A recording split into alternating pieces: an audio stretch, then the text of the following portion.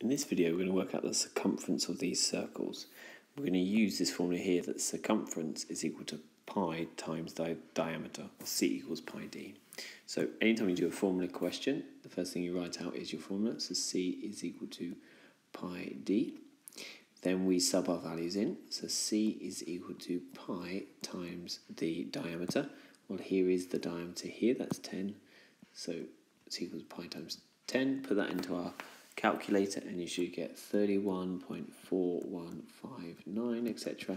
Now, it wants the answer to 2 decimal places. So that means I keep all those. That one tells me round up, round down.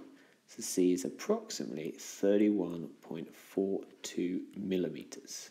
Okay, let's move on to the next one here. Formula C is equal to pi times the diameter. C is equal to pi times, well, this here is just the radius because it goes from the centre to the middle. So we need double that for the diameter. So double 6 is 12. C equals pi times 12. Put that into my calculator and you get 36.69911, etc., etc. So rounding that to 2 decimal places, that's my point there,